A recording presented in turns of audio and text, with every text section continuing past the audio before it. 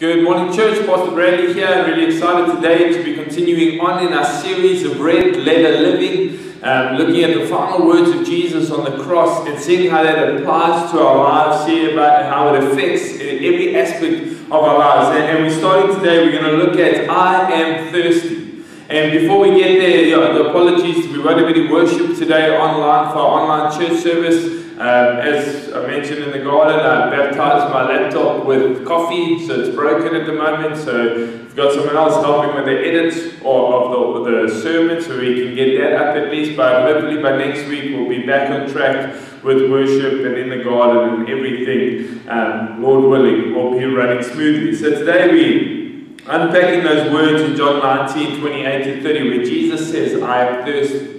And this is more than, I believe this is more than Jesus just showing us his humanity. It's more than Jesus just relating to us when we're thirsty in the night and we wake up. This is Jesus showing us that he is actually the answer to everything we've been looking for. He is the thirst quencher. He is the life giver. He is our all-consuming satisfaction that can be found in him. And I'll start off John 19 verse 28, right? And it's coming right to Jesus on the cross. Right towards the end, it says, Jesus knew that his mission was now finished. Another translation will say he completed everything he had to do for the Father. And to fulfill Scripture, he said, I am thirsty. I am thirsty. As a jar of sour wine was sitting there, so they soaked a sponge in it, put it on a hyssop branch, and held it up to his lips. When Jesus tasted it, he said, it is finished. Then he bowed his head and gave up his spirit. And we're going to jump right in this morning. We've got 3 points. And our first point is Jesus is thirsty. Jesus is thirsty. And I'll ask the question, I know the answer is yes. Do you know what it's like to be thirsty? Do you know what it's like to have dry lips or a craving for just any liquid just to parch your quench your thirst? Right? Or a kid on a long trip that just wants something to drink every 5 minutes because he thinks he's going to die or dehydrate. And I'm not trying to equate our understanding of thirst with Jesus, what Jesus must be experiencing on the cross, but there's a sense that Jesus was not just revealing his humanity. He wasn't just trying to say, hey, I too know what it's like to be thirsty. He was saying there's something more unfolding, there's something more behind the scenes with the words that I've uttered, that I want you to know that true contentment, true quenching is found in Christ and Christ alone this morning. And some scholars suggest that this is the prophecy of words uttered in Psalm 69:21 that says, they gave me poison for food, and my thirst they gave me sour wine to drink. And for my thirst they gave me sour wine to drink. And we're not really sure if this actually fits the context of what Jesus was saying, because only half of the words or the end of the verses actually relates to what Jesus was saying. And other times with prophecy from the Old Testament to the New Testament is crystal clear. Yeah, it's not exactly crystal clear if that is the text he's talking about. And other scholars suggest, where I think I put my hat and say, yes, Lord, this seems to be fit much better in this instance, is that there's a reference to the time of the Israelites in the wilderness. And this is a period in the Israelites' history where they were in captivity and slaves, and they'd just been freed. And in their freedom, they just start to become a complaining, embittered, frustrated nation that just is never happy with the presence and the provision of God in their lives. That even though God is with them day and night, even though God is guiding and directing them, God is speaking to them, God is sustaining them, they still seem to ask the question, is God enough? Where is God?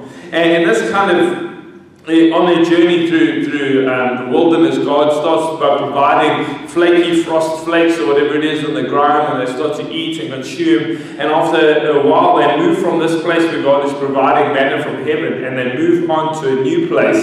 And they get to this new place, and it's desolate, and there's no water, there's just rocks. And they start to freak out again, right? The Israelites always believed the past was better than the future. They always believed being in captivity was better than being free in Christ. They enjoyed their past sins more than they enjoyed the freedom of Christ moving forward, even though because it was uncomfortable. So I'll leave that there. So Exodus 17 verse 3, the Israelites are complaining to Moses, right? And Moses takes it to God, and he's like, well, what must I do with these people? They're just arguing the whole time. So they said this, but tormented by thirst, Right? Tormented by thirst. Other translation said that they had nothing to drink. Right? They were thirsty. They continued to argue with Moses. Why did you bring us out of Egypt? Are you trying to kill us, our children, and our livestock with thirst?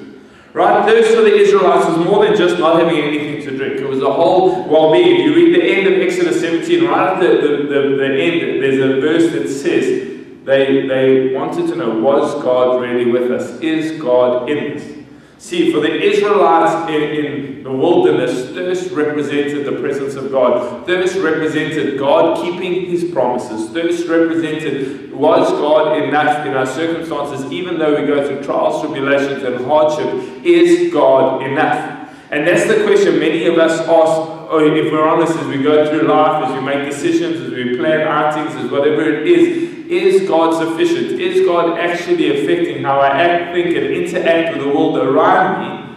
Because we all have this thirst inside of us, right? This God-shaped hole that we try to fill with everything going on around us, and we're asking the question, is God really with us? Is God really enough? Right, and we need to understand that the Israelites were not just complaining once off like a child that is complaining about one meal. It was continually built into the Israelites' DNA that they were complaining, moaning, ungrateful people. And what we see for that whole era that they were in the wilderness, it was defined by ungratefulness. Right, and ungratefulness defined their season. And the challenge there, as we look at the Israelites as they go through different things, as I mentioned this week in the garden, is don't let ungratefulness define an era of your life. Don't let busyness or confusion or frustration define the season of your life. Rather fix your eyes on God and know that He is sufficient and good and with you amidst what we don't understand. Right, and our thirst is what they're saying. And God leads the Israelites through Moses to an area where they can drink. And it goes on, so it would be out of a rock. And what we know about Jesus, He's the rock of ages. He's the rock, a foundation on which everything is built. Isaiah 6 verse 4 says, trust in the Lord forever, for the Lord God is an everlasting rock. So the statement or feelings that we're complaining about is God enough? God, Jesus is trying to say, I am the rock to which you will find satisfaction. I am the rock in which your thirst will be quenched. I am the rock in which identity and purpose is to be found. See, Jesus saying, I am the rock. I am living water. I am everything you need. He is, once again, as He took all our sin upon Himself, He is becoming our dissatisfaction. He is becoming our longing. He is becoming our thirst in the spiritual, that we would be able to be quenched in that moment. That we would know the indwelling of the Holy Spirit. We would know the fullness of God in our lives to guide and direct and give us joy, meaning, and purpose. See, those of Jesus would have understood that at the time and would have understood the context of I am thirsty. See, when we want to look up scripture, we go to Google or check the back of our Bibles, have an index or concordance, or we ask a friend or ask the pastor where this verse is, and I'm like, I don't know, let me check Google for you.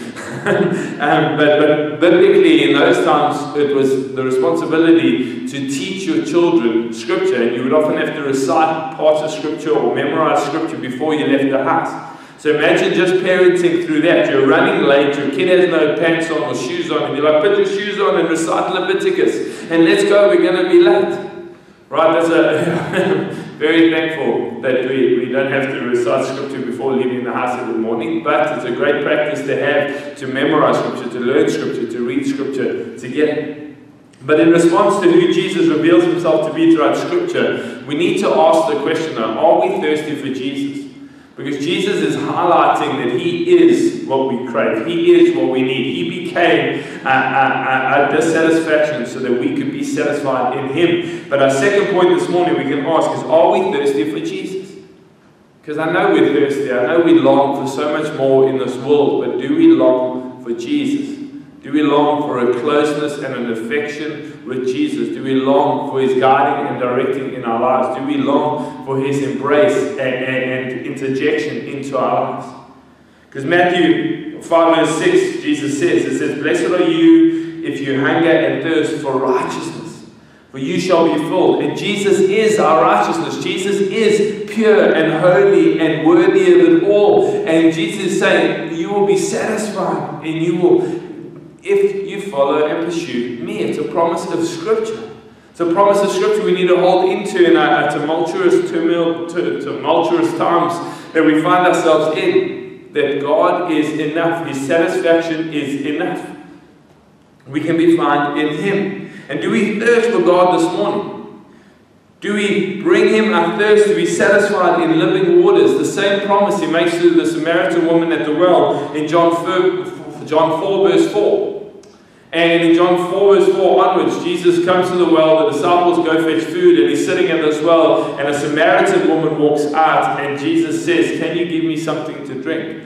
And there's an exchange saying the Samaritan woman is, "Why are you talking to me? You, a Jew, speaking to a Samaritan woman." And we understand that in the biblical context, Samaritans were hated, they were treated as dogs, and that's why even when they insult Jesus later on, they call Him a Samaritan instead of a Jew. That was like the biggest insult. And now Jesus is showing us, and in John 4 it says Jesus was weary and tired. So His disposition in His humanness is He's tired, He's weary, He just wants to rest and have something to drink. And in love He sees a need. In love He sees this woman as an opportunity to extend the grace and mercy of God to them, that He allows the interruption to become a point of ministry that would actually radically alter the trajectory of her life and all those that she comes across.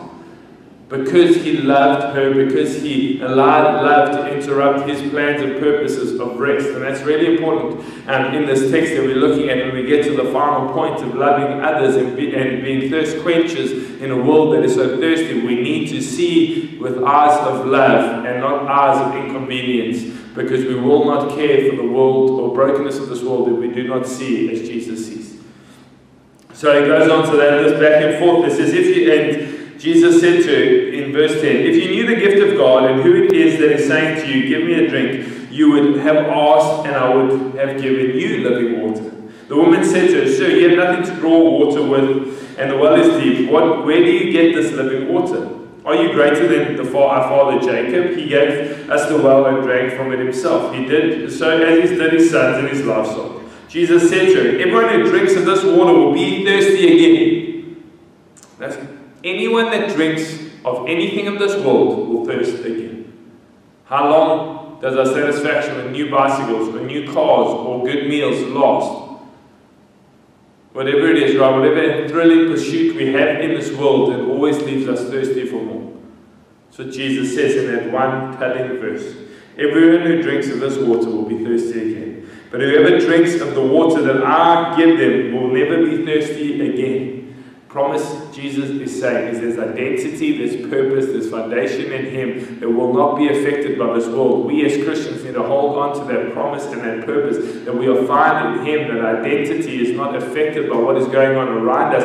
Our purpose and self-worth is not affected by the opinions of others or the lack of possessions or the abundance of possessions. It's found in Christ alone. It says, "The water that I will give him will become in him a spring of water welling up in eternal life." Right, there's this idea, a spring of welling up, overflowing. Wells burst forth, rivers burst their banks for the betterment of those around them rather than for themselves. There's this welling up at the well that Jesus says you will be so satisfied that your satisfaction will overflow to those around you. And we're jumping ahead to our last point, but keep that in mind. And then the woman says, "Sir, give me this water so that I will not be thirsty or have to come here to draw water." And the exchange goes on and back and forth, right? But the woman at the well wanted living waters only Jesus could offer. Church, I want to encourage us this morning, wherever you're listening from, only Jesus can satisfy us. That longing, that niggling, that maybe that's keeping you awake at night, where do I fit in, where do I belong, does anyone care? The answer is Jesus. The answer is Jesus knows, Jesus cares, Jesus is with you, Jesus is for you, Jesus is good, and He is guiding and directing you to a point of satisfaction in Him and Him alone. And our satisfaction will not come in better relationships, it will not come in better or bigger bank balances, it will not come in better health, it will come in Christ and Christ alone, irrespective of those first three things. Does God want us to prosper in those things? Yes, every father wants us to be in those things, but those things are not essential to our well-being. They are not essential to our satisfaction, and we need to learn to separate the things of this world, the horizontal, with our relationship with the vertical, because that is where true satisfaction is found. That is where true joy is found amidst difficult circumstances. Right, and don't miss this, right? Jesus is saying, I am thirsty, as a sign that we can be satisfied. Jesus is taking upon him the dissatisfaction we so often feel and endure on a daily basis, and he's saying, give it to me, because I will bear it, I will die for it, that you will be satisfied in me. Jesus becomes a need to fulfill our ultimate need, spiritual thirst. Being content and secure in Jesus is a process of change through the Holy Spirit. As we fix our eyes on God, we know that he needs to increase as we decrease. I think that's John 3:10 or somewhere there. Let him increase while I decrease, or John 3 verse 30. And as we seek to make much of him in our lives, we need to see him in our lives. We need to remind ourselves that he is sufficient. And through the working of the Spirit and the mind of Christ, he will sustain us and satisfy us as he promises in his word. But it's the daily choices we make that feed our desire for Jesus or our desire for self.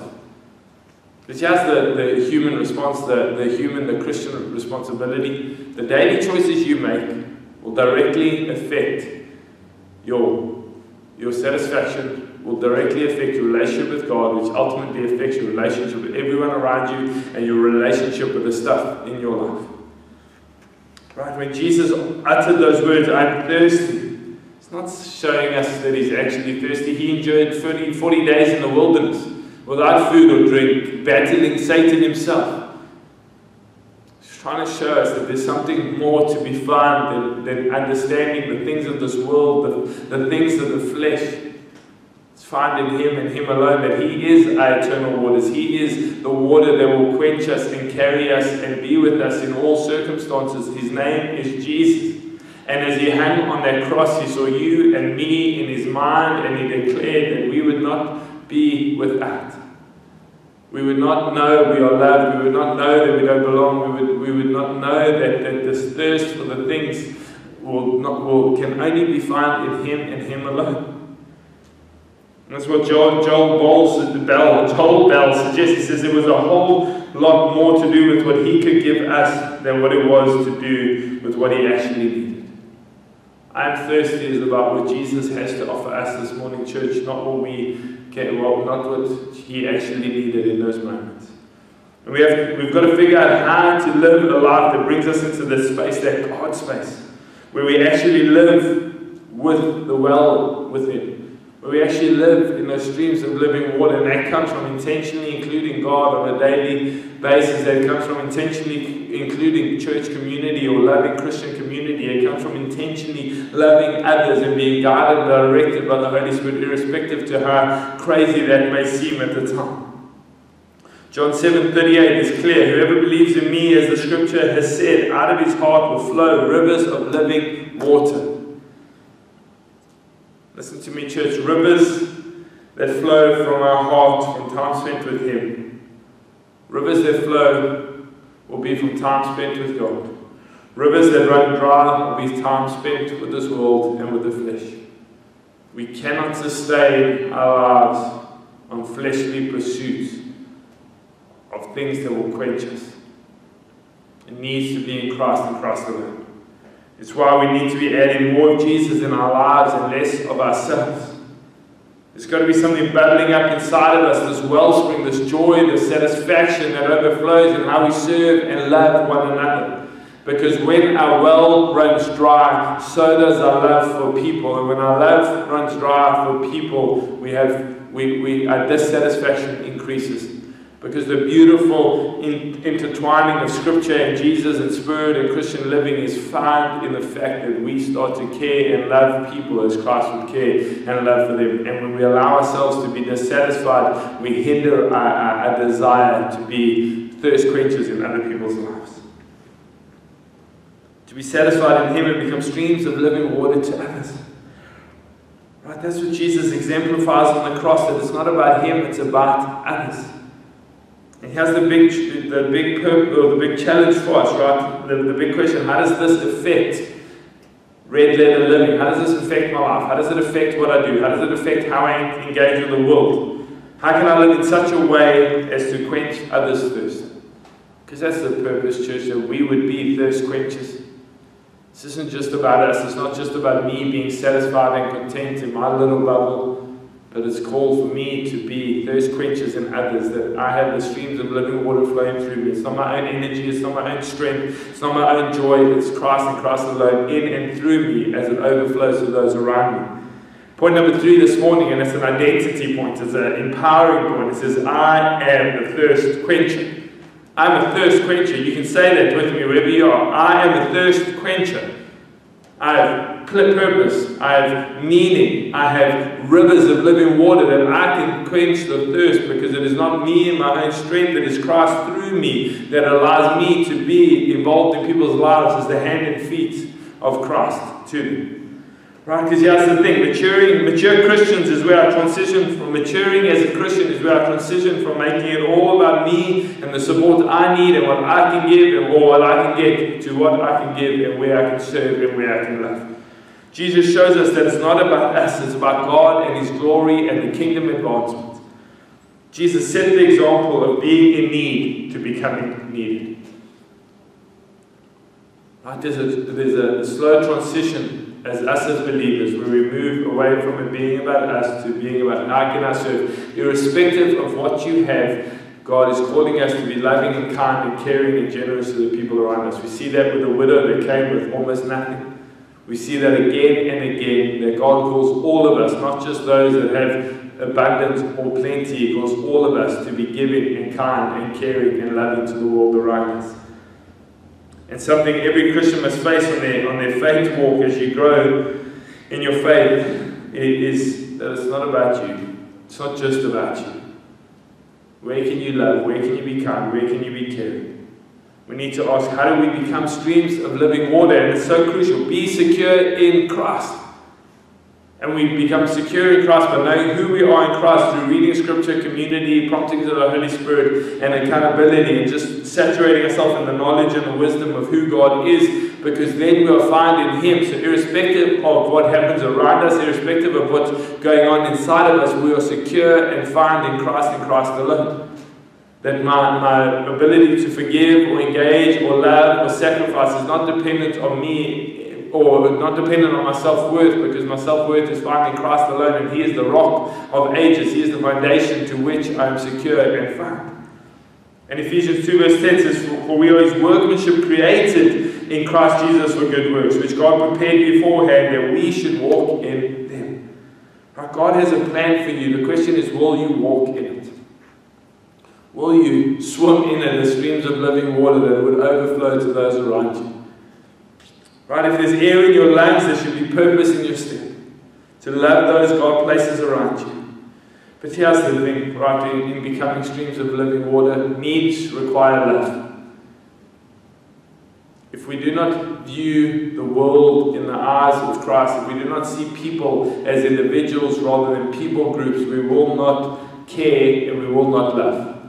The sad reality is what Jesus saw at the woman at the well. He saw an individual in need that needed to be loved. He did not see a Samaritan people group.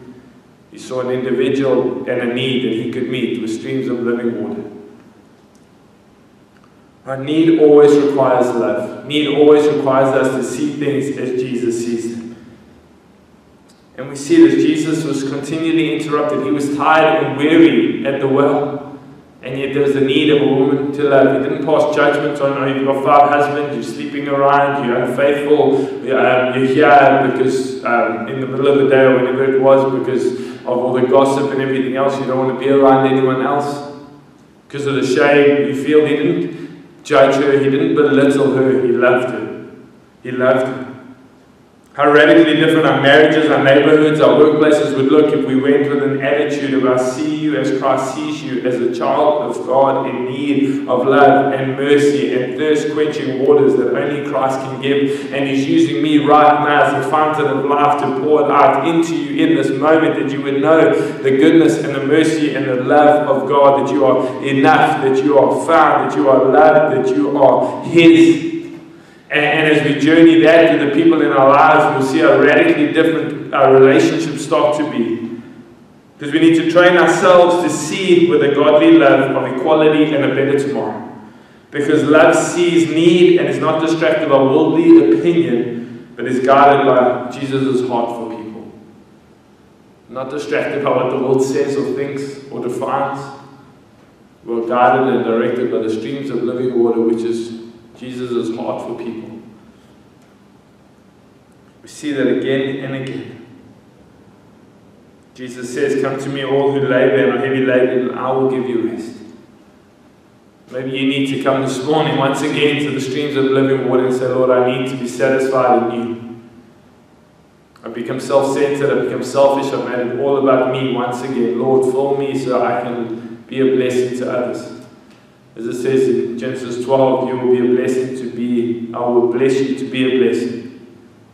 It's all about letting Jesus flow through us is where we truly find satisfaction, purpose, and meaning. Tim Keller says, I love it, he says, God sees us as we are, loves us as we are, and accepts us as we are. But by His grace, He does not leave us as we are. Love allows us to see the pain and brokenness in people's lives, but also the hope of Jesus to restore. Church, we will become overwhelmed if we don't believe in the Jesus that can restore. We will become burdened to the point of despair if we don't believe Jesus is able. Streams of living water are able to flow into situations through our interactions with people to see kingdom growth. It has to stir within us a confidence, a joy, a hope, a satisfaction, a security, a grace. You can make a difference and help. You can make a difference and help in the things that only you see that God leads across your path. In the still small promptings to the left or to the right, you can make a difference. And never underestimate the difference of prayer. Never underestimate the difference of a kind text message or WhatsApp. Never underestimate the kind words or of encouragement to one another. You can make a difference. This isn't about financial difference. Yes, some of you can make significant financial differences, no doubt. That's not what Jesus is speaking about here. He's speaking about kingdom growth, kingdom satisfaction. There's so much need in our world, and you can be part of that. You can be part of the restoring and rescuing through Christ and Christ alone. God sees individuals and not people. God sees you this morning in your need. And He sees those in your life in need. And as we pray for them, maybe God's calling you to step up and step out in faith and in boldness and be streams of living water. Jesus saw a need in all of us and made it possible for us to know Him. On that cross when He says, I am thirsty, He was declaring, you never have to be my children. You never have to be my brothers and sisters, that you would be found and satisfied in Christ and Christ alone. Through time spent with Him, through time spent in community with other believers, and in overflowing those rivers of living water to those around us as we act in love and fulfill needs. That we would be the hands and feet of Jesus to Jeffreys Bay Baptist Church, to those that God leads across our paths. And we will move from a place of just taking to a place where we are givers, in service to the people God places around us. So may you be blessed today, church. May you be encouraged today, church, that you would find satisfaction in Jesus, that it is a promise that satisfaction can be found in Christ and Christ alone. It can be. We need to run after it with a full pursuit, a full passion, a full desire for the Word of God, the presence of God, the people of God. And so satisfaction is mine, and hold on to that promise, because it is a promise of God that He would pour it out in us as Jesus endured the dissatisfaction on the cross, so we never would have to. It had nothing to do with circumstances and backbalance. It had everything to do with the power of Jesus on that cross. His full life, death, and resurrection accounted for us in righteousness, that we would be satisfied when we pursued Jesus.